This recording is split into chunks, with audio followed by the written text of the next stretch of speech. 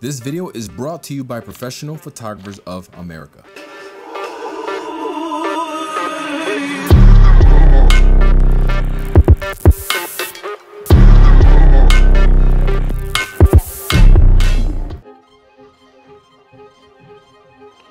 Hello? Here. Alright, bye. Shooting with the Sony A7IV, 85 1.4 Sigma, and I've got that Prism Lens Effects anamorphic style filter.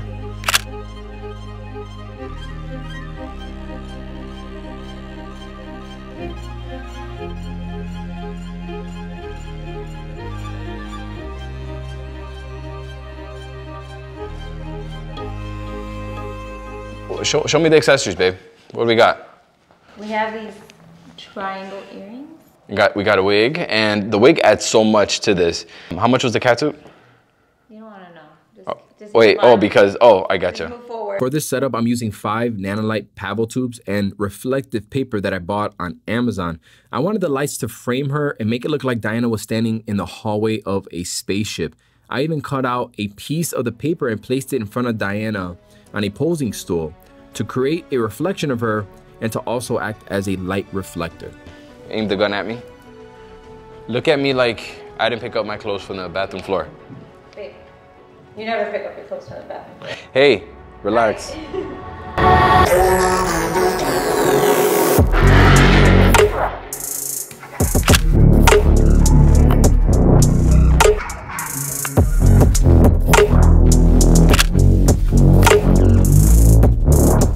Oh, you know what? I'm gonna put the light like almost directly above you. Watch.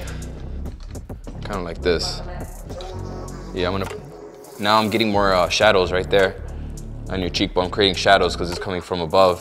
So this is not really doing anything right now, is it? No, it's not really doing anything.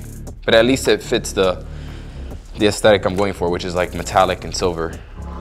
Oh yeah, this is way more dramatic. Oh yeah, this is so much better.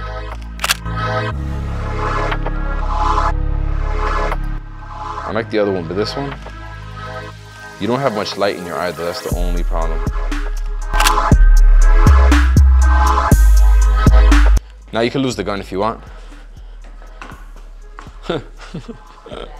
First, I had the paddle tubes facing inward so that half of the light could bounce off the background and half could be lighting Diana. But then I made a small adjustment and faced them towards the camera so that it can make the beams of light look larger. And it made a nice difference in the final outcome.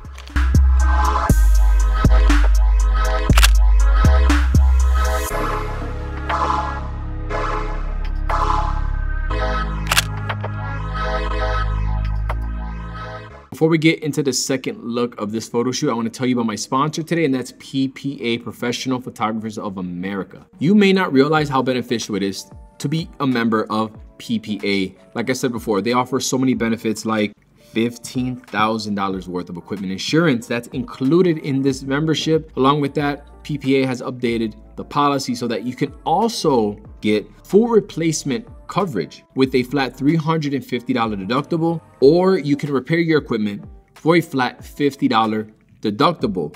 PPA also offers data loss prevention services for its photographers. PPA's education platform has also been upgraded, featuring over 900 plus online videos and tutorials. Seriously, take a look at the link in the description box. Use that code for a discount on your membership. So they're not going to be perfectly symmetrical, but okay. This one needs to be farther in, so it's going to it's going to go across her body. This one, same thing. They're going to cross through her. Let's see. I'm changing the colors. We're going for more of like a cyberpunk theme. Cyberpunk is a lot of like pinks and purples and blues. I put an extra paddle tube back here on the floor, bouncing off here just to add a little bit more pink, because this is definitely like a blue dominated photo here, because even my main light up there is blue. One thing I've noticed with these cameras is that when you start using RGB colors, the autofocus stops working well.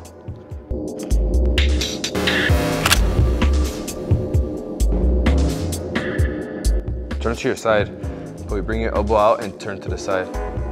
Yeah. Go 1, 2. Ooh.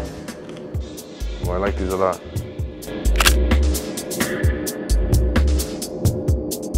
Now look up, like the spaceship is coming to rescue you. Over there, like that.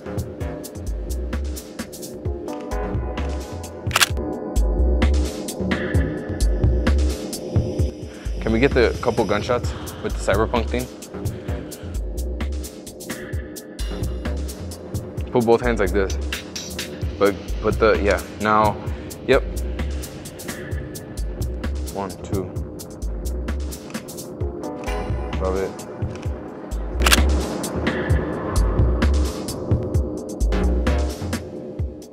We've got, okay.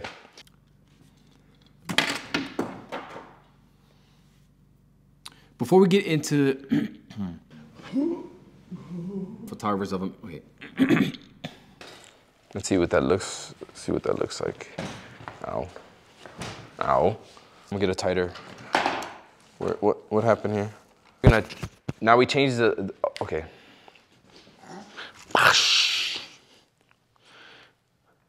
Supposed to record it like this. The only problem with adding a mirror for the models is that they're just gonna stare at themselves the entire time. You gotta remind them to look into the camera.